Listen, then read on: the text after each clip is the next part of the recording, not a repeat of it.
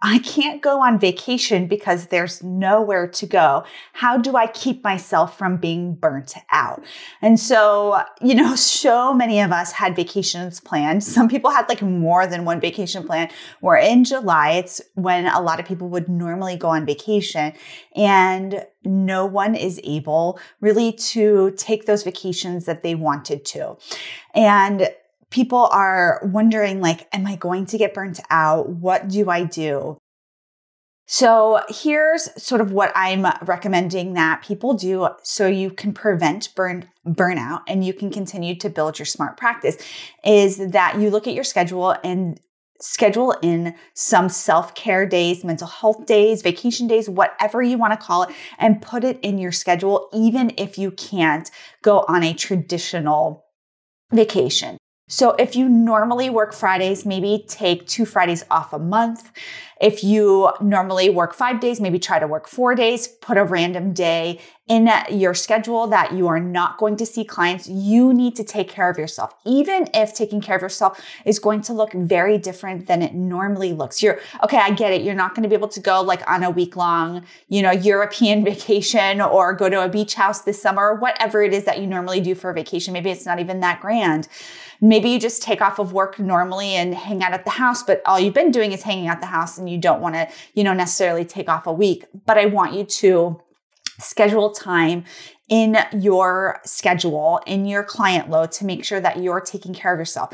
Maybe you don't even want to take a full day every week. Maybe you just work a half day, 1 day a week when you normally would take a full day, and spend that time just really taking care of yourself. We need to make sure that we're taking care of ourselves. I saw this really, great meme that was like, you are a therapist right now helping people through a pandemic. That is enough.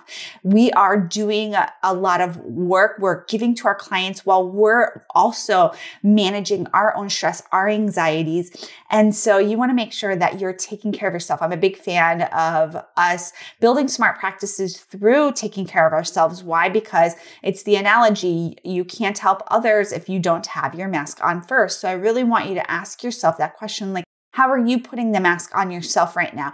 Are you giving yourself enough space to be able to take care of yourself? Are you following up with the things that you enjoy doing? Are you taking time off to decompress, to regroup, to, fill your cup up in whatever way it is that you want to fill your cup up? It's important, especially during this time when things don't look how they normally look, for you to really assess, how are you taking care of yourself? This video happens to be on, are you taking off enough time? But there's a lot of different ways that you can take care of yourself. Maybe I'll talk about some of those ways in, future videos. So, comment below if you are wanting me to talk about some self-care strategies specifically for mental health professionals.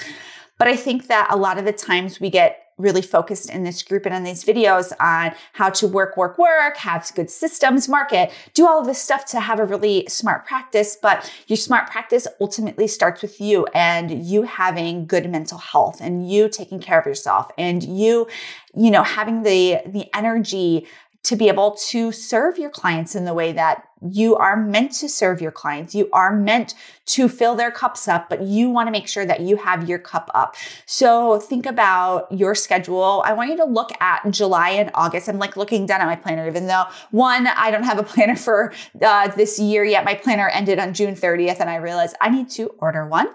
And this is where my planner normally sits, but pull out your planner if you have one or pull out your phone. And I want you to right now schedule some dates for yourself that you're going to take off for your mental health days, for your self-care days, whatever you want to call that, especially if you had a vacation that you had that was canceled due to the pandemic, you deserve that time.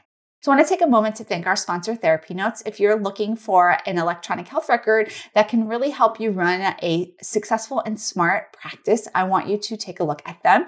You can run an online practice, an in-person practice, or a hybrid practice. You can send paperwork. There's an online portal. You can do your telehealth sessions straight through their bill, take payments. Everything is full service with TherapyNotes, and they have wonderful customer service. So let us know about the time you're taking up for yourself. You deserve this time as therapists. We need to make sure that we're not burning, the candle at both ends. A lot of people are taking care of their practices or taking care of their families in a different way than they normally are. I hear you. I see you. I feel you. Everybody, is feeling a lot of stress right now. It's a high stress time. There's a lot of uncertainty about what's going on in the world. It's kind of been the theme, I guess, because I'm feeling uncertain about what's going on. So my anxiety is coming out through these videos, right? But it's also because I'm reading about your anxieties. I'm reading about, should I go back to the office? Should I not? And really right now, the question I want you to ask yourself is, how am I best taking care of myself? Am I scheduling time for the things that I need to schedule time for? And what am I doing to really take care of myself? So I want you to let us know how we can best support you in this process. Let me know whatever questions you have. And I'm here most days at 3 p.m. answering your questions. Bye, everybody.